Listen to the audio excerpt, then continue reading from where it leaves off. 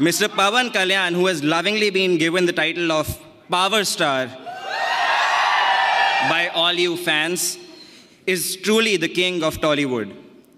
But behind the stardom lies a very simple and humble human being who's driven more to serving people and society than to celebrate box office records.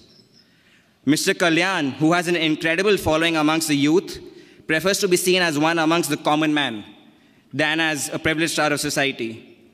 It is this philosophy of his, the Pavanism, as it is known, that is the core value of his party, Jan Sena. He truly is the most powerful common man.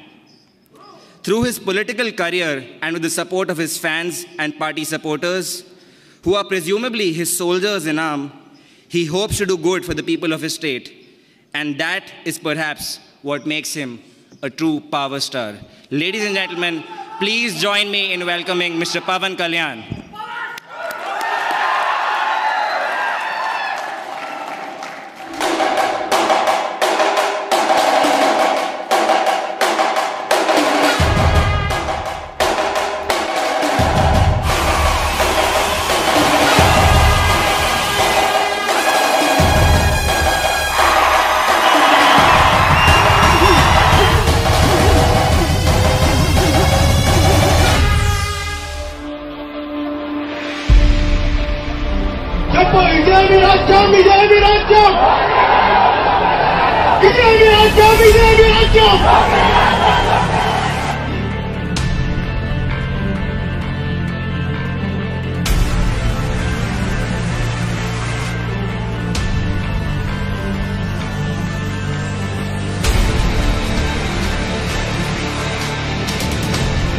ఇల్లేమో దూరం అసలే చీకటి గాఢంధకారం చేతిలో దీపం లేదు కానీ గుండెల నిండా ధైర్యం ఉంది.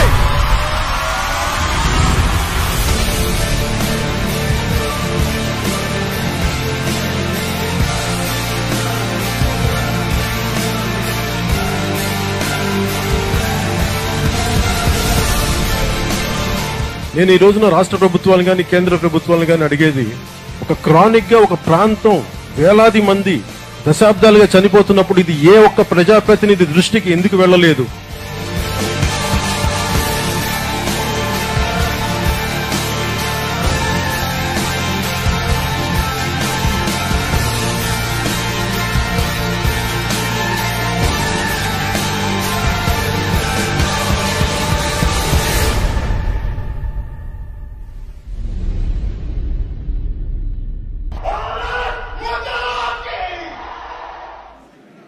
He should be here any minute. He's just backstage.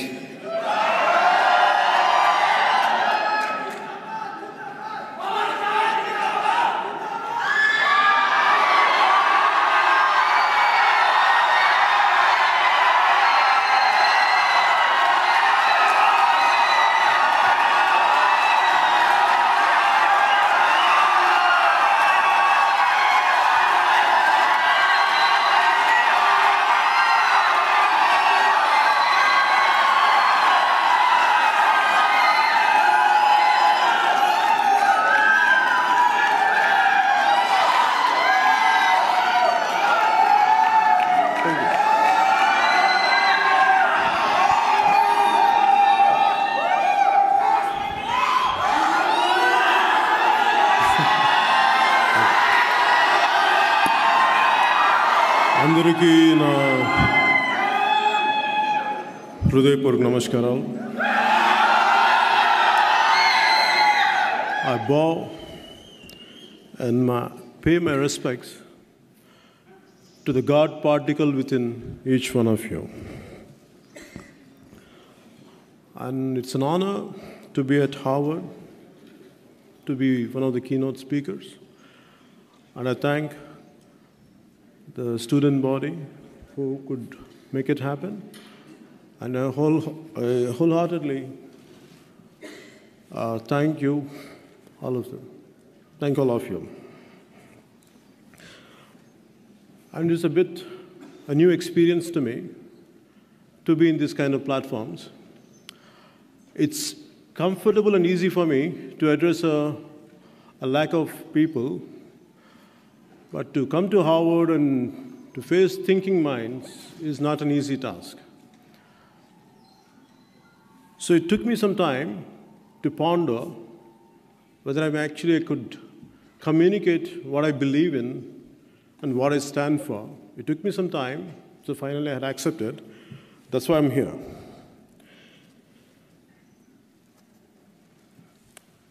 And today the subject would be the global power, India's rising global power. But I can't talk about entire India because my experiences are confined, though I know a lot about India, but my political experiences or my political realm is only within on the state of Andhra Pradesh and the state of Telangana. So I would like to communicate from within Andhra Pradesh and Telangana perspective. But to talk about the global power, first I would like what we lack in our country. There is amazing divisiveness in our country. We don't feel as one unit. For me, the reason why I came into politics was I could see the divisiveness, how it is hampering the progress. And all of us, we believe we belong to one sect, one class, or one region, or one religion, but we don't feel the complete Indianness. We don't feel, for example, the North Indian leadership, they don't know much about South India. For example, Gandhiji traveled all over India. He knows nook and corner of India. Today, how many leaders, either from South or from North, actually know about the entire India? Today, I know more about America or more about West, what is happening in the West than what exactly happening in the eastern part of India, Assam or Nagaland or Sikkim. For me, my pain is the way we had achieved freedom with a lot of blood and toil, a lot of sacrifices, and the kind of passiveness our society shows. So many problems are there.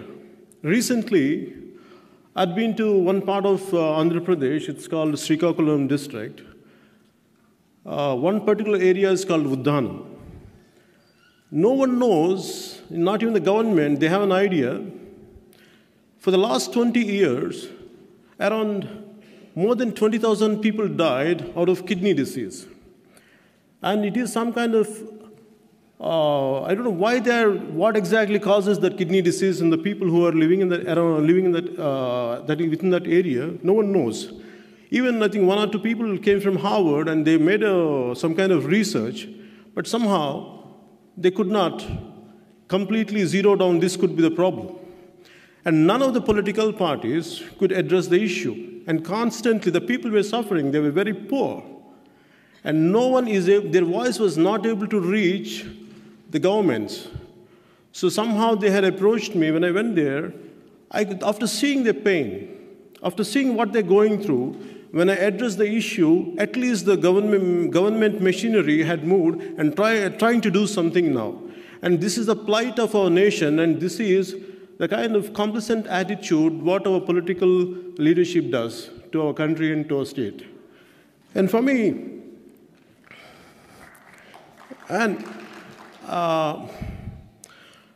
this deeply pains me.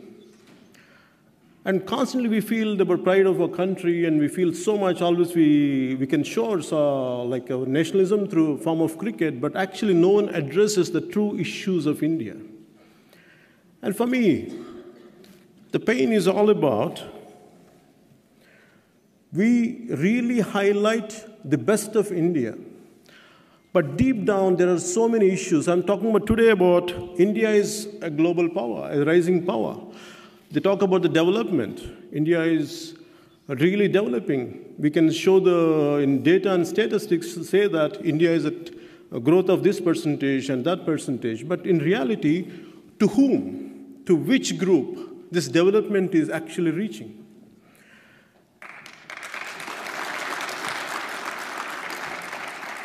And we can promise In every political situation, they say that they're going to promise that we're going to bring down the moon for you. We're going to show this. But actually, in reality, people don't ask for big things. In 2007, I was working for another political party, an outfit which was established by my brother.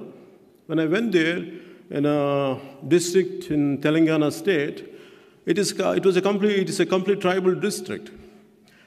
And like any other guys, even my party people told me, please, you have to address, let us go to one of the tribal villages, let us see that as a party, what we can do for them.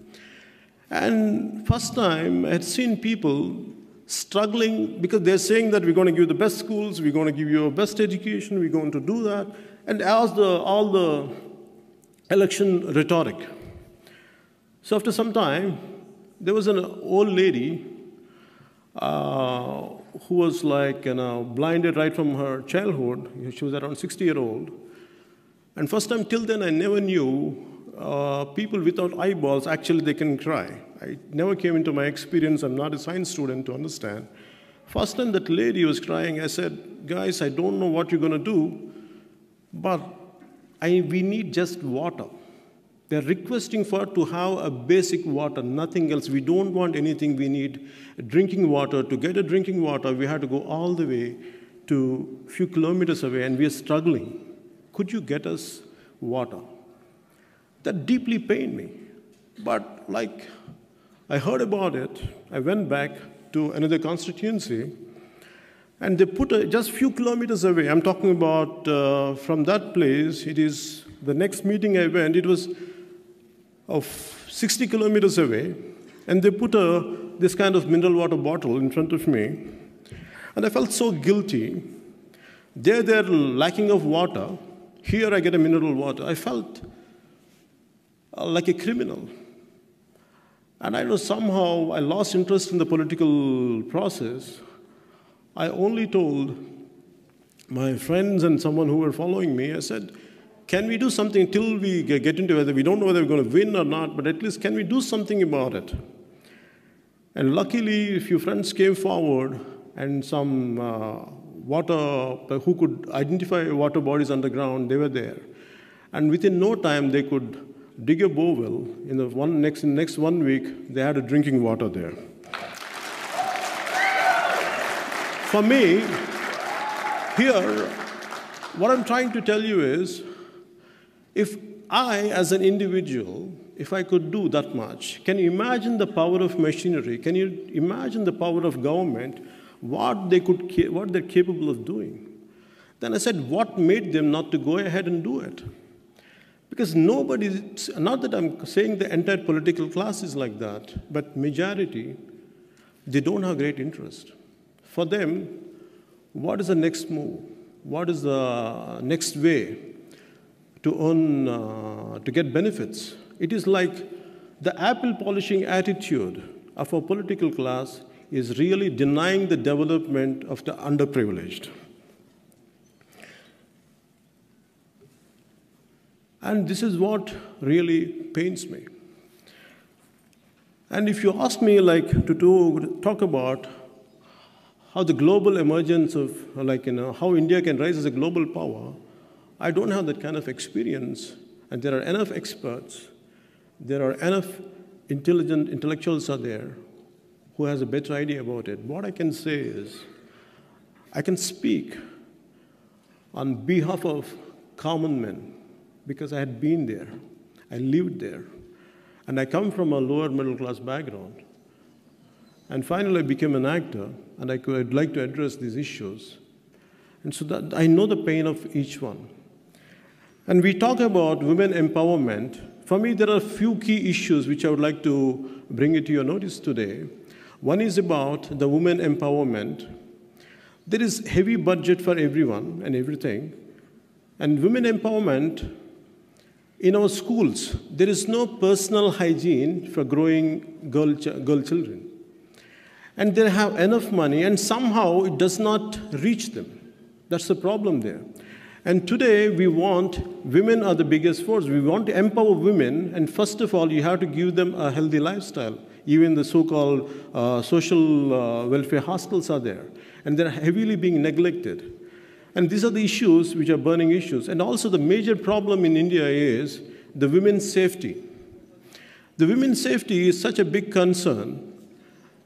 And what Gandhi says, in the middle of the night, a woman could really walk, that would be the right, that's where we had achieved the freedom.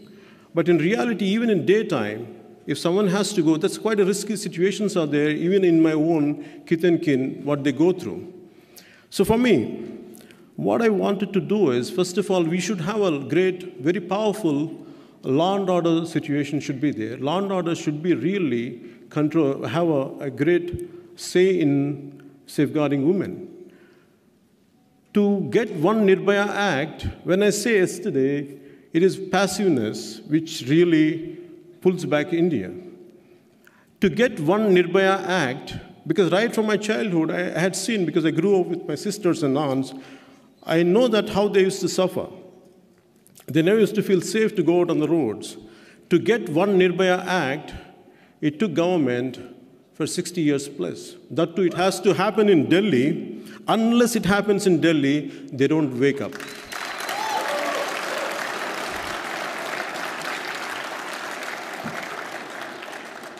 Everything cannot happen in Delhi to make them understand. They have to feel the country, they have to feel the pulse of the country, they have to feel the pulse of people, which is missing. And recently I was talking about for example, the state has been divided. I come from unified Andhra Pradesh. When the state has been divided, what they did was, right from 69 to 72, both the states want to get separated. This is an example I'm saying, how the complacent attitude of our political class. It took them, from 69 to 72, both the states wanted to get separated. They want to have their independent state. But somehow the government, central government said, they made them to be together. After some time, they had their own problems, different, because they could never, whatever they had promised to make them together, no one had fulfilled. So what exactly happened? Within no time, by the time I was growing, they started hating. Imagine the same language. We speak the same language. Just the dialect is different. And they started, and the problem is, whatever they had been promised, it was not fulfilled. Suddenly the anger was being shown on another region people, which is no fault of theirs. I don't belong to that generation. I don't know what exactly happened around 40 years back. It was not under my control. But the brunt, but I'm facing the problem today. Somehow, it was quite painful, because why? We will say India has to be one. We should feel the oneness here. One way they say in India, the Constitution says we should be together, we should be as one individual entity and force, but in reality they keep on dividing. As long as the divisive politics or vote bank politics are there, these kind of issues keep arising, and India's progress will be constantly taking a back step. We go one step forward with this kind of divisive and vote bank politics, constantly constantly looking at people as a vote bank. For me, I know a lot of political leaders, they don't look at people as people. People are filled with emotions, people are filled with a lot of pain, people are filled with love. But what they look at them is, that's my vote bank. This particular caste is my vote bank. That particular region is my vote bank. They don't see them as humans. In politics, we should get a human angle. They are filled with emotion, they are filled with love and affection. We have to address that issue. Unless we address the individual as, we have to recognize as individuals, not as a vote bank. Till we do it, India is going to get affected by this kind of divisive politics, this kind of vote bank politics. And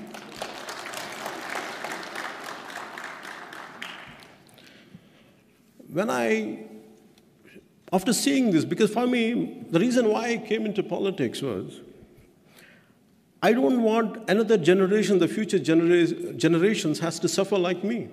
I don't want them to suffer. Today I live a comfortable life. There is no need for me to come. But I said, for me, I felt like a service. I can't ignore. I'm a thinking mind. I said, I feel painful. I feel extremely like sad looking at the plight of a situation. Somehow, what best I can do? I don't have strength, and I don't belong to any huge political party. I'm not extremely rich. But I said, what best I can do within my means? Then I established the party, and I started highlighting each and every issue. Knowingly, getting into politics is like, it's a battle which cannot be won, and a destination which cannot be reached. I know it, and still I came into politics to serve my nation and to serve our people.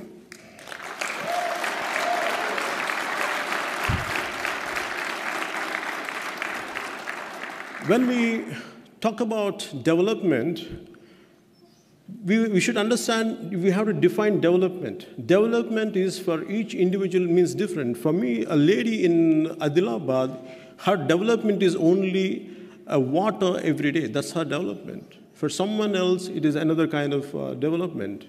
Maybe a housewife, it is nothing but to get her TV all right. And for a student, maybe a simple student, he needs a playground to play. This is what development means. Here we say that India is rising, India is achieving great standards, but the standards are not reaching to the majority of our Indians. And that's why you can see, even in Tamil Nadu or other states, you have to understand why these large youthful protests are happening. Today we talk about the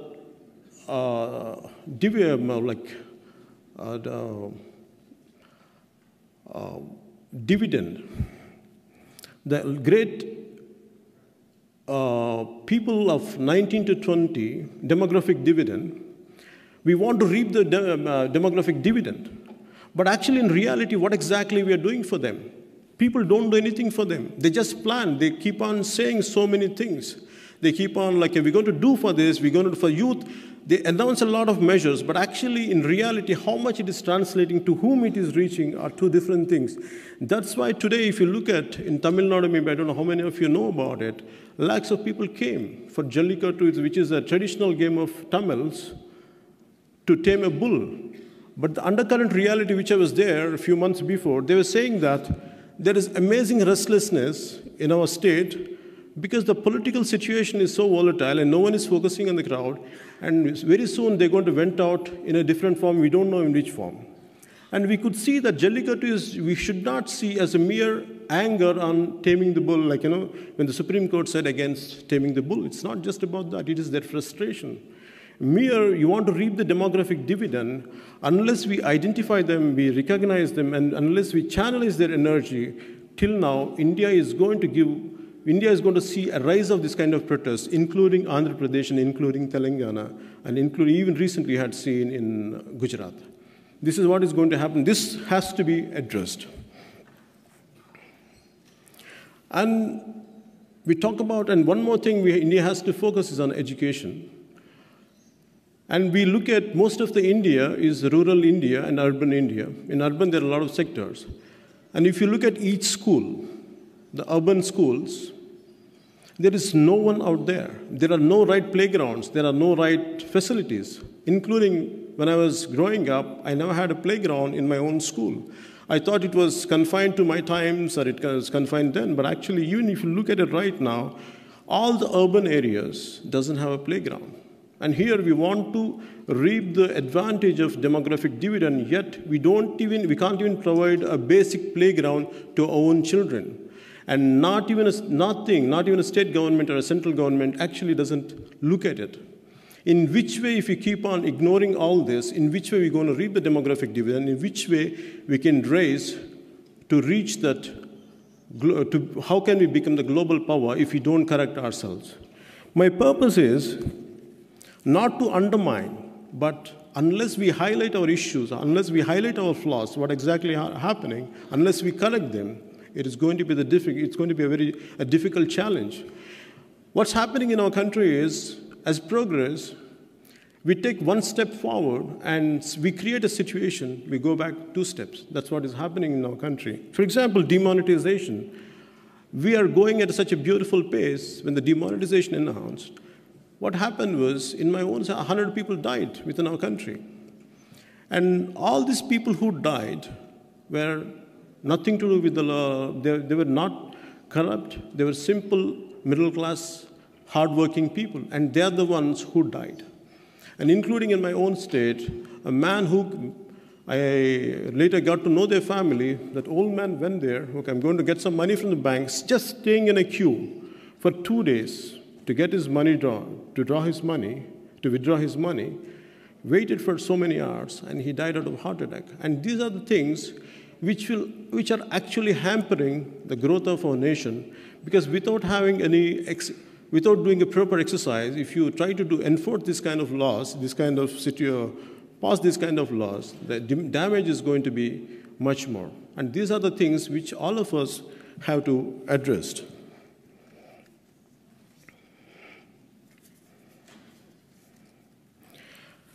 And today we talk about, you have to understand the kind of political demonetization. Actually, it is aimed for people for black money. Who has the black money? It is not an average Indian citizen has black money. In which way they're going to get the money? It is from, normally in irrigation projects. They're really big irrigation projects in lakhs of crores or thousands of crores, a very, very small project. But the major money would be taken away from the project. It goes into the certain groups, certain people who are more closer to the political class or who are closer to governments. The money goes to them, and they're the ones who are storing up the money. And imagine recently when they said voluntary disclosure scheme in central government of India announced, and from my own state, the guy says, I have 10,000 crores to announce. You ask them, I said, from where that guy gets money from? It is a collection of, it is like he's a center point. He's just a face for a lot of political people who siphoned off a lot of national wealth and kept with him, and they wanted to project him as their man, that he's the one. But actually, the money belongs to a lot of politicians who had siphoned off money from the irrigation projects. And there is no check on that. And we can't enforce laws on them. The max demonetization, by doing it, who got affected? The normal man, but the real culprits, already they're free, they have nothing to do with it, and they're happily on the roads. Then no one is going to do anything to them. And this is the plight of our country. And with all this, in which way, unless we correct all this, it is very difficult for us to go ahead and to become global power. Unless we correct this, unless we correct the problems within our country, unless we punish the people who are the perpetrators and who are the ones who siphons off this national wealth, and it's going to be very difficult to reach the target of being a global power.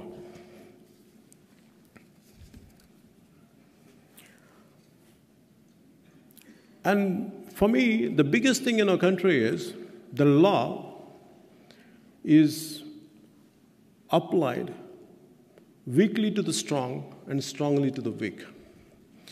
And so many incidents are there. A person shoots and can get away. Imagine a simple guy, a normal guy who comes, even in a one-way, without a helmet, he'll be punished so hard. But real people who has influence, who has that political affiliation, they shoot people and they get a very nominal punishment. Most of the cases don't even go to the courts. Somewhere they're confined to hospitals. That's it. They don't go beyond that. And this is what happens in our country. And people who cheat banks, and they're completely having shoulder to shoulder with our big leaders. And in which way we can enforce?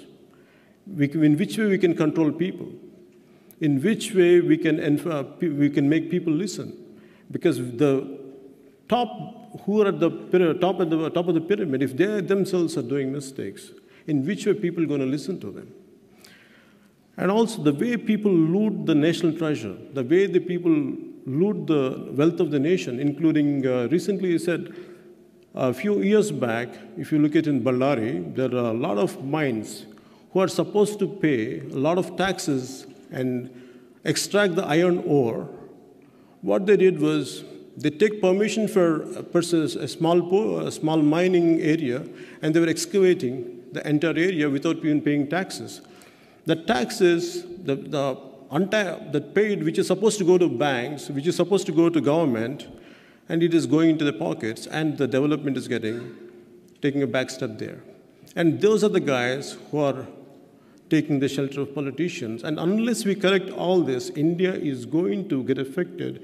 It is going to be pulling down. It's going to be pulling down for a country which wants to emerge as superpower. Unless we correct ourselves, these are the issues which had to be handled.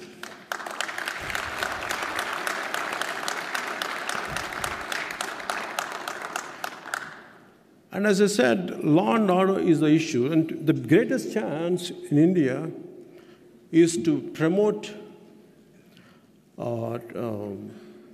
tourism. And there is a great possibility within our diversified cultures and the kind of geographic advantage we have the less tourist percentage. The reason being, one is as a culture, we don't welcome, though we can really welcome people to make them as stakeholders. The major problem is the safety.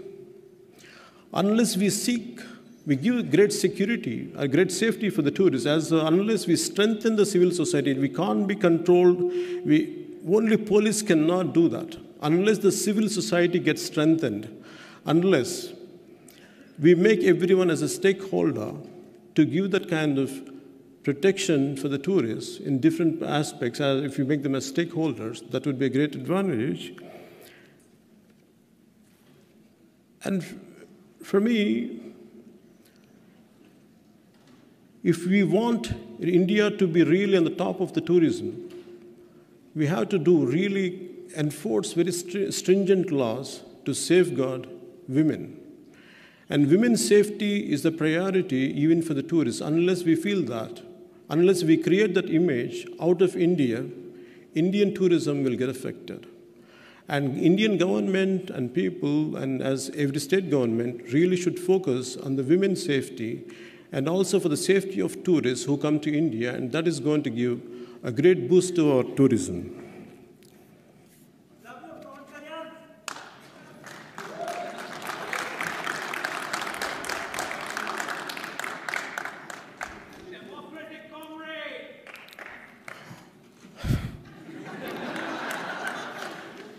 See, for me, the youth leadership, today we want to talk about the demographic dividend. For me, what I'm doing is, every party looks at youth as political vote bank.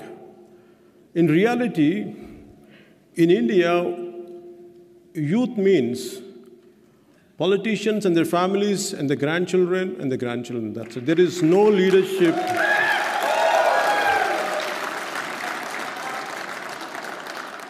So for me, my biggest challenge, which I'm struggling, which I'm striving, which I'm making an attempt, is how to build up that youth leadership.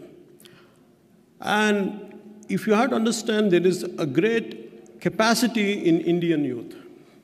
We can't just see them as individuals or workforce. They're the creative force of our country. They are the driving force of our country. And that's what the force had to be tapped. Unless we inspire them, unless we become the leading examples, unless we become the embodiment of what we believe in, they're not going to come forward.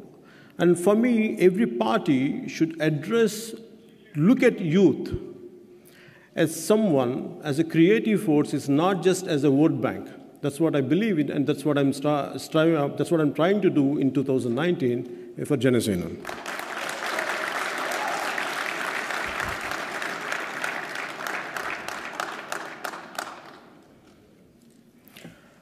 And in spite of all these adverse conditions what we have, for me, always I believe in the saying that adversity reveals true character. With all these challenges, I still believe if we become as one, we can be the global power, and whatever our intentions are, wherever we want to reach, we can be really the guiding force for this world. And the one major thing which I would like to say, and I would like to close it, is for Telangana and Andhra, because I keep on referring to this issue on purpose, one of the senior political leaders said, though both the states were together as one unit, but as a culture they haven't merged. Entire India though they say as one, still we don't have the cultural integrity, which is very essential. For me, I keep on addressing these issues in time to time. A guy in Bihar, a guy in UP don't know much about southern part of India. They don't know much about Tamil Nadu, the leaders I'm talking about. And also at the same time, the people from the southern states, they don't have a great idea about what's happening there. This is the way, unless we integrate our cultures. We have a Max Muller-Bowen to understand Germany. We have Alain Francis to understand France. We don't have any kind of cultural centers within our India to understand each other, which is the essential.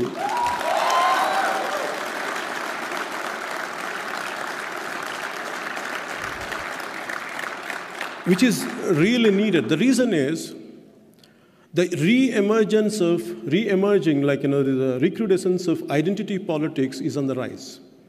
This is going to impact the integrity of a nation.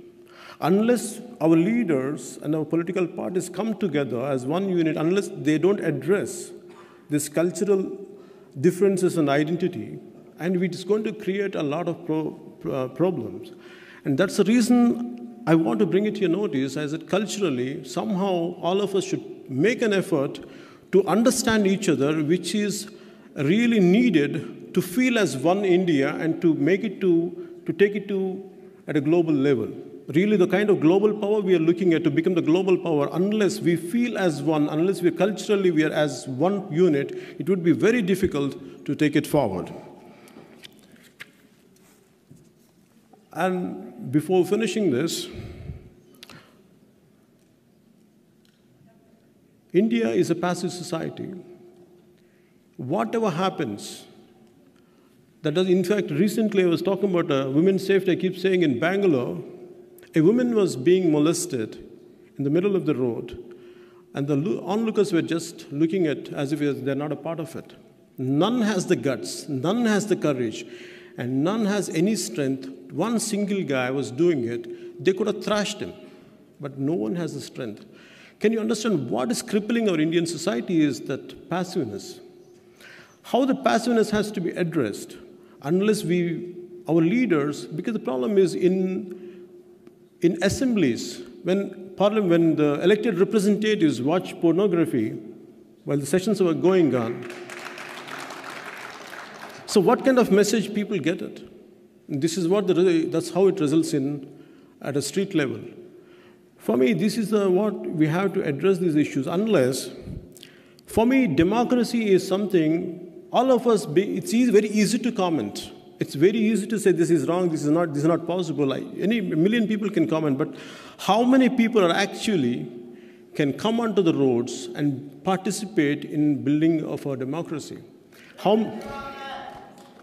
How many people actually come physically? It's very easy. It's nice to be on the internet and on a Facebook to express your opinion. But in reality, if you come onto the roads, people are there to threaten you. People are there to intimidate you, and which keeps happening to me. They keep threatening me. They keep saying that you feel like you keep on expressing anything, and one day we're going to bump you off. I said, I'm fine. But I'm not going to stop whatever. The mistakes are there in society. If there are flaws in the society, if you want to bump me off, if you want to kill me, I'm fine. I'm ready for it. I'm prepared.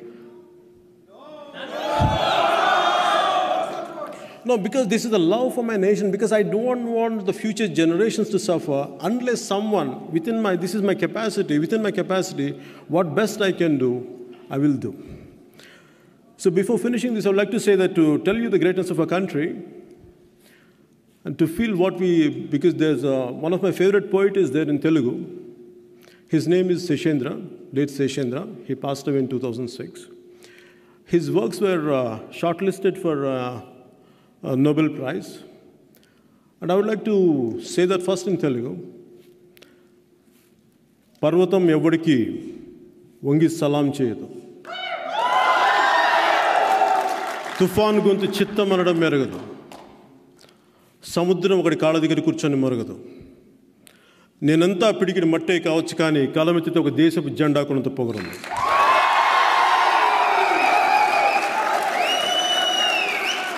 Though I would like to, though it was not translated in, I don't know whether they translated this in English or not. It is translated into Hindi and other languages. But I tried to translate, though I'm not a poet or I'm not good in English, so I tried in my own way today morning. The mighty Himalayas will never bend down and salute. A roaring typhoon's voice will never be subservient. The deep ocean never barks at anyone. Maybe I'm a handful of dust, but if I raise my voice, you will see the pride and strength in me of my national flag.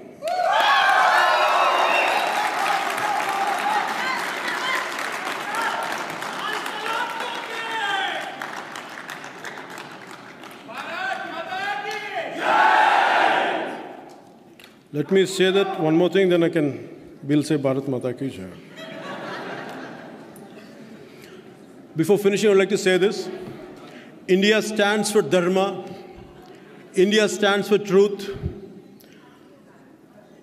We are the land of Himalayas and historical Vindhyas. We love everyone, but we fear none. We respect everyone, but we surrender to none. And thank you. Bharat Mata Ki Jai.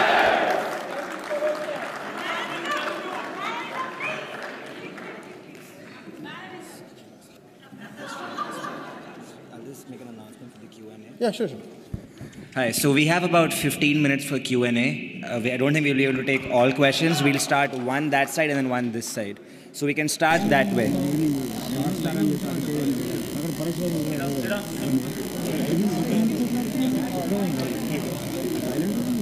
Hello sir, my name is Rajani Pingali. You are my big inspiration. So I have a question here for you today. How can we contribute from our side to stop the farmers from committing suicides? How can we make the efforts of us and support from here and Janasena integrated with it so we can conquer this problem? Farmer suicide is a loss of hope. When they don't see any future in what they're going through, they commit suicide. I'd been to many families who had committed suicide. But the problem is, the hopelessness is not in reality, it is in the poverty of thought. When there is enough money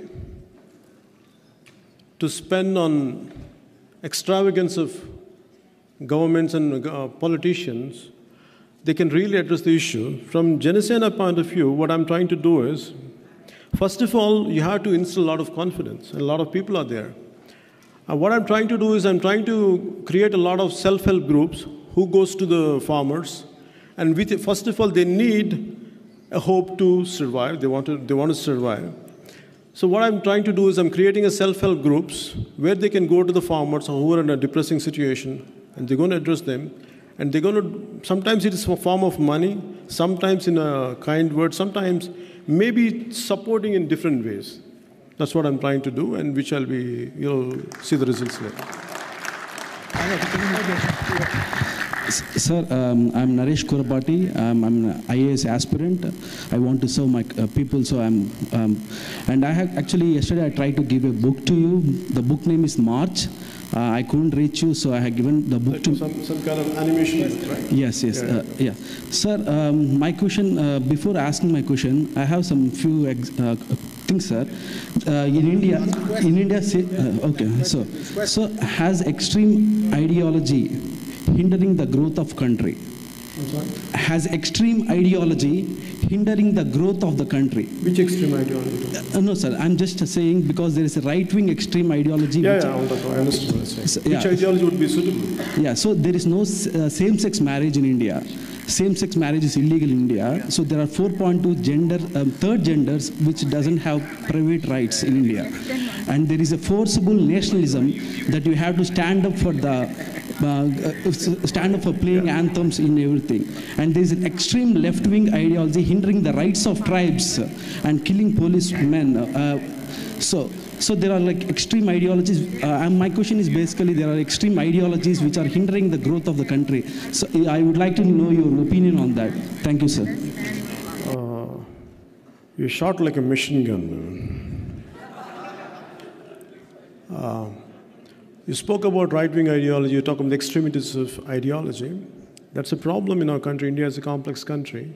We have so many verticals. There's so many thoughts are prevailing thoughts in a society.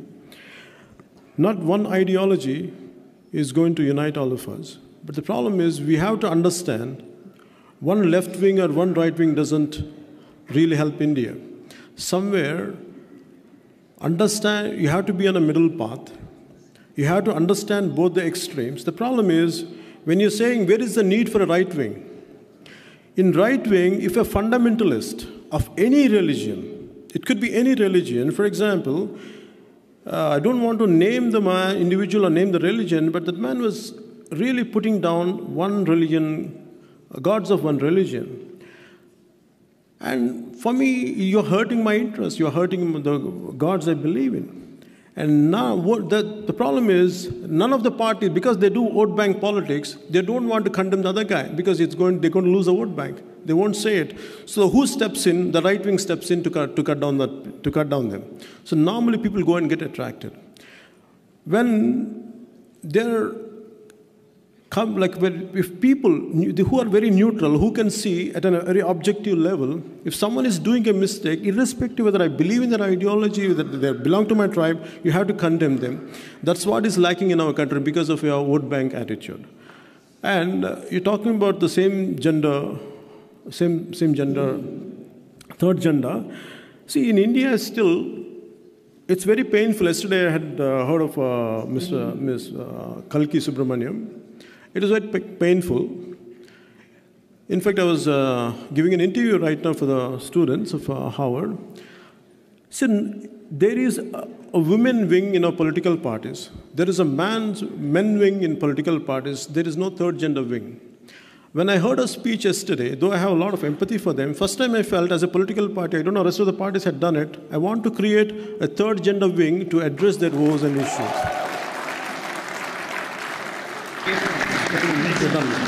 So I'm thankful to the conference. Hello. Okay, that's fine. Next question, please. Sir, my name is Ramara Utkuru. I really like your stance to fight for the special status of Andhra Pradesh. And I would like to share some quick ideas, quick in one sentence. Build a united international movement by Telugus for the special status of Andhra Pradesh. See, for me, here I'm not talking about the discrete protests in some of the countries off and on, but it should be a united. Okay. I got it. No, I'm fine. I'm sorry. See, special status issue.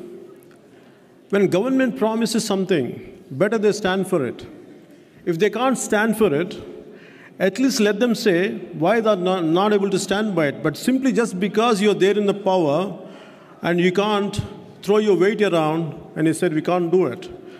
For me, special status is about the word taken back, and there is no humility in them why they're not able to give it, and that's what irks me. And that's what I'm fighting for. For me, whether you give it or not is the secondary. First, you are accountable, and you promised us if you're going back on your word, better you come to us and tell us why you're going back. And that's what I'm fighting for.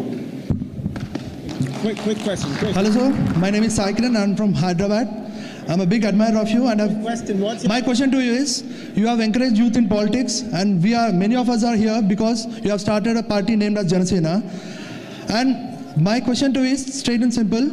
As you have encouraged youth and we want to join the politics, and we always see you surrounded by businessmen like Sharat Marar or any producers or any big political party people. But what is the chance that you communicate to the youth of the country, and how do you communicate to the youth of the country, or particularly our Telugu states, and how do you... See, I got it. I have my limitations to canvass for the entire country because for me, primarily, I'm more confined to both the states, though I have a lot of connectivity around the world and the entire country. But primarily, I'm focusing on both the states and state of Karnataka and partly Tamil Nadu. And all over, there's a lot of youngsters who would like to be in politics, who would like to take, and not just everyone at a state level, maybe in their mandal level, at a taluk level, at a town level, they want to be in it. So what I'm trying to create is, first of all, right now for the last 3 years, I'm addressing issues because I want to walk what I'm talking. Unless I walk the talk, first of all, I don't want to put you at risk. I want you to believe me, okay, I'm capable of what I'm saying. And unless I walk the talk, I don't want to do anything. So right now, 3 years I've been doing it. Now, maybe 6 months from now, I'm creating that kind of platforms where enthusiasts like you or people like you will get an opportunity to attend leadership programs. So that's what I'm trying to do.